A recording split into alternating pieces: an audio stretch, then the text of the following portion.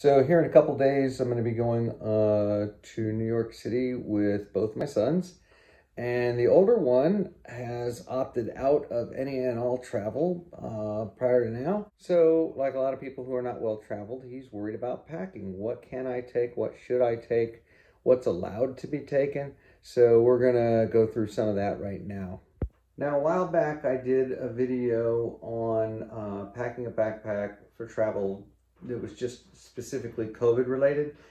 And I said I would later do one on just the backpack itself. So here it is. And there's really not much to it. This isn't going to take much time. We're going to go through the clothing bag in a minute. But for now, we'll just go through this. I always have a laptop.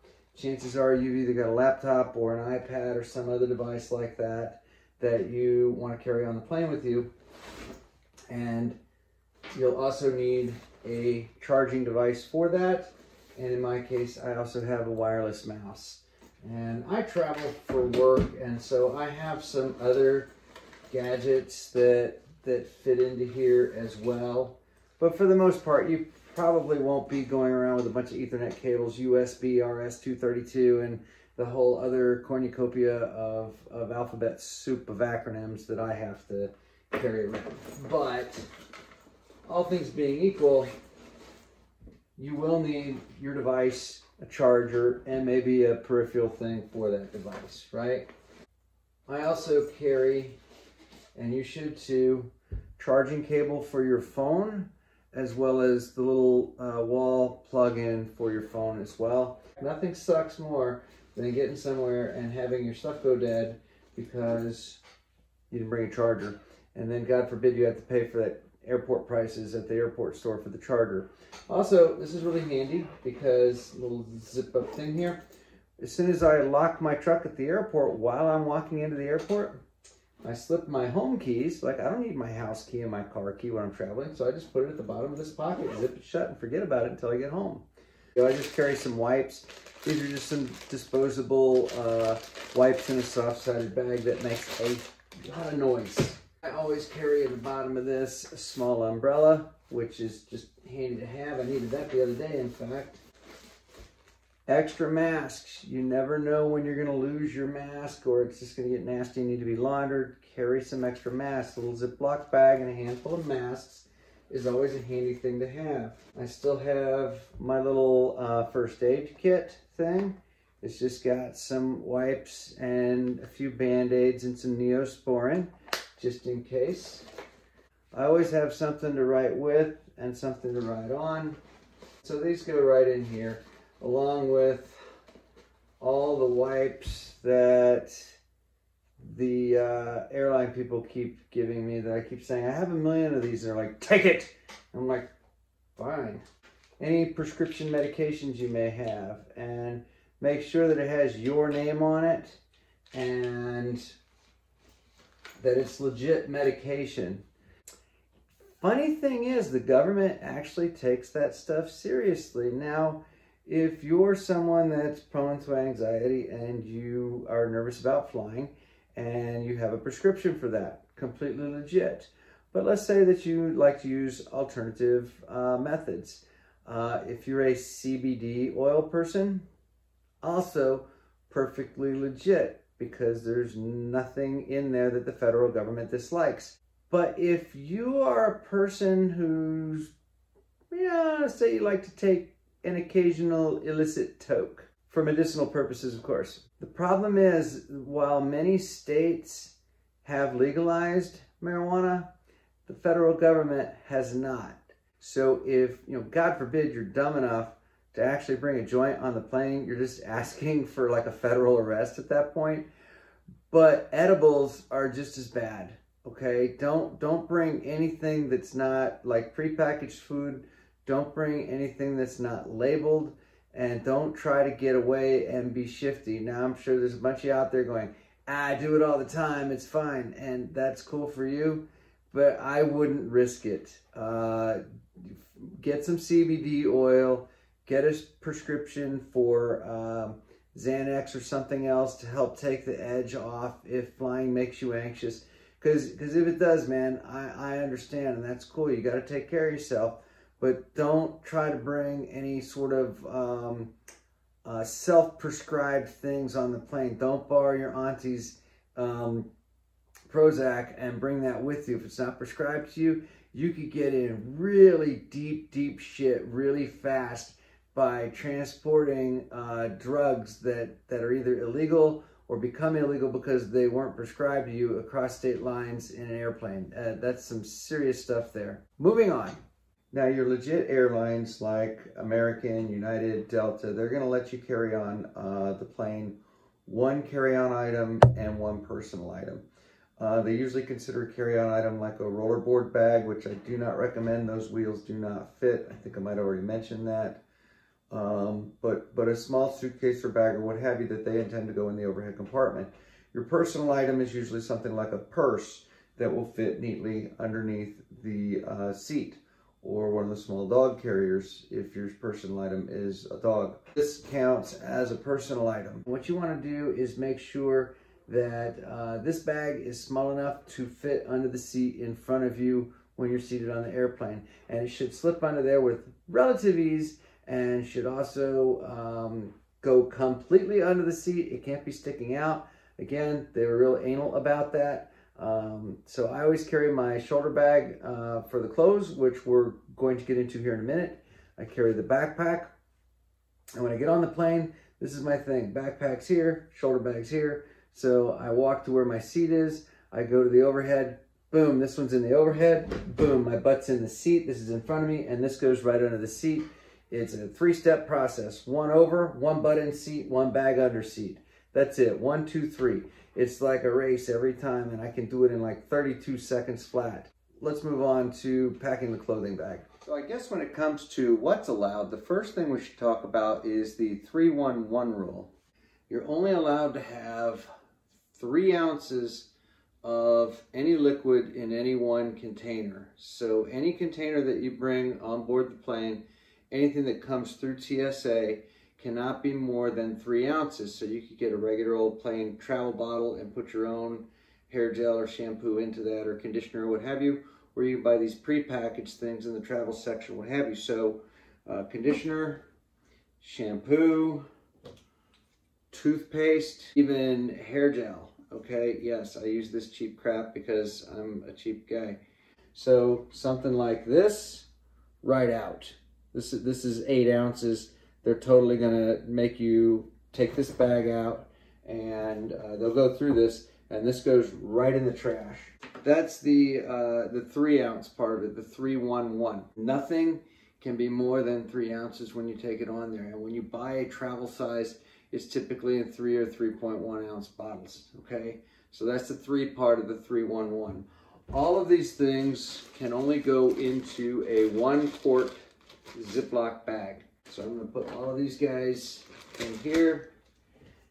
Now, there's no limit to the number of things that you're allowed to put in here as far as I'm aware. 3-1-1 means if every one of these is under 3 ounces, then as many of these mofos as I can get in there, I'm allowed to take. Only one 1-quart bag per passenger, okay? Now, if those numbers seem arbitrary to you, they do me too. Who came up with this? So that's your 3-1-1 rule, and they will bust you on this every time. If you try getting through TSA security with this or this, product placement, it's just not going to happen. This just makes good sense to me too, because if your shampoo starts leaking, wouldn't it be better to have it in a sealed bag? So I just think that was a good idea to begin with anyway. Now, because I travel so often, this bag is always just full and ready to go for me whenever I'm ready to go. I just grab it out from underneath the cabinet and throw it in the bag and go. But you'll definitely need one of these. Get these at Walmart or Target or just any cheap store for $1 or $2, because you need that for your toothbrush, right? Hairbrush, that makes sense. You're allowed, of course, to take a razor, and I always have a little backup. Throw those in there. You're actually allowed to take nail clippers. I've had this with me for about 6 months now. Hasn't attracted any attention. Of course, I need deodorant so I don't stink as bad as normal. I I use them for cleaning out my AirPods and for, of course, cleaning out my ears. And so those go in there. And then, of course, my 311 bag. And now I am just good to go. So that is that on the toiletries. And anything else that you may specifically need or want yourself, as long as you're not violating the 311 rule. All right? Now, if you're not TSA pre-check, they're going to tell you when you go through the x-ray that all your liquids and gels have to come out before they go in the x-ray machine. What that means is you got to go in your bag and take this out and put it on the x-ray machine separate. Don't do it. Just trust me on this. Do have it packed where it's going to be easy and convenient to get to, just in case they do call you on it. Go, oh, I see your toothpaste in there. You got to take it out. But I've never once been forced to. I'm pre-check, but even before I got pre-check, I never had to take this out. So when they're yelling at you, all liquids out, all gels out, this, that, the other, just leave your shit in your bag. And they go, do you have any gels or liquids in there? You go, nope. That's the right answer. Nope. And if they do call you out on it, it's not like they're going to write you a ticket, okay? So just leave this in there, but make it to where it's easy to get to, just in case you get called on, just in case you accidentally violate the 311 rule. Welcome to my closet. And now what to pack clothing-wise. Obviously, I'm not going to take one of everything, but I do need to take some things that are sensible for the trip that I'm going on. Are you going on a vacation? Are you going on a business trip? Are you going to go swimming? Are you going to work out? Are you going to be walking a lot? These are the kind of things you need to ask yourself. And so what I'm going to do is I'm going to pack for the trip that I'm taking with my boys. But these are like some work polos that I wear. And typically if I'm going for, say, 4 days, I'm wearing a shirt that morning that I'm packing in. And then I just basically go, well, I'm going for 4 more days. So there's Monday, Tuesday, Wednesday, Thursday shirt. That's it, just right off the rack. As far as I'm concerned, 1 shirt for each day that you're going, maybe 1 pair of pants for every 2 days that you're going. I sort of, hope you're not grossed out by it, but I kind of wear a day, air a day on my pants. I'm not as tolerant of that with shirts, underwear, and socks. If you really want to gross out on the underwear, you could do front side, back side, inside, outside, and get 4 uses out of 1 pair. No. So for every day that I'm going, I pack a pair of underwear, a pair of socks, and a clean shirt for that day. And you might just throw in an extra shirt just in case. And then I always get the question, you know, like, well, what if you get stuck there longer, right? What if your trip gets extended? Every hotel I've ever been to has a laundry. You'll always be able to wash the clothes that you take with you. So there's no sense in taking half your wardrobe with you. Just pack exactly what you need. Now, I'm not fancy at all. All I use is this soft-sided flexible gym bag. It's a nice, deep, just a oversized gym bag, basically. And the first thing that I do when I'm packing, this is just my method. You don't have to do this. Do what works for you. First thing I do is just throw that in there, okay? Just right in the middle. So what kind of shoes should I bring? If I were going on a business trip, which is my normal, I take casual shoes, casual business shoes, something like this or this. And I always have a pair of tennis shoes as well. So I always go with at least 2 pairs of shoes. Very rarely do I pack 3. If I'm going over a weekend, I'll pack 3. But I'm going on a vacation to New York City where we're going to spend a lot of time walking around. So the shoes that I'm wearing now, they're pretty cool for just, you know, being casual walking around, but they're probably not my best all day walking around shoes. Probably going to use something more like this for walking around every day, all day. Now here's where we're going to try to get a little bit clever and save some space. So I need socks, and I'm going for 4 days. So here's what I'm going to do. I'm going to grab 4 pairs of socks, and I'm going to tuck them in the shoes. And I know this seems like, oh, so what, everybody does that. You'd be surprised how many people are like, Oh my God, never thought of that. So that's Monday, Tuesday, Wednesday, Thursday, and that just saved a ton of room. And when I put these in there, I put the sole side to my toiletry bag, with the soft side of the shoe to the outside, and that's going to feel a lot better to me as this thing is swinging on my hip as I carry it through the airport. Now again, I don't get too fancy with anything that I do, so I'm just going to take these off the hanger and kind of fold them up like a lazy retail clothing store worker. And then all four of those will find their way right into the end of the bag. So now you're looking straight down on the bag. I've got my shoes with my toiletry bag in the middle there. I got 4 shirts for the week packed right there. The next thing I like to put in there is the underwear. So again, I'm going to be gone for 4 days. So there's Monday, Tuesday, Wednesday, Thursday. Now if the trip is longer than that, because this is kind of evened out across the top here, I could also tuck them. Remember, I got these little corners that were made by the toes back here, right? And that might come in for us handy later too, as I'm going to show you here in a bit, okay? Then I just need a couple pairs of pants. Again, nothing fancy, just pants there, pants there. I try to get them to where they're kind of meshed with each other. And that's it. We're done. And then also, this is going to mush down really easy. It's going to fit really easily into an overhead compartment. Now you're going on vacation, so you might be bringing something back extra. Like this. I'm a Hard Rock Cafe fanboy, as you know, and I might have just been to Atlanta and picked up a new 50-year souvenir glass, and I don't want it to break on the way home, so I need to pack it in here. I don't want to just put it on top. Somebody else is going to put something on that and crush it for me. So it's not that big a deal. Just take these guys out, stick that in there, and then just kind of wrap my pants around it if I want to.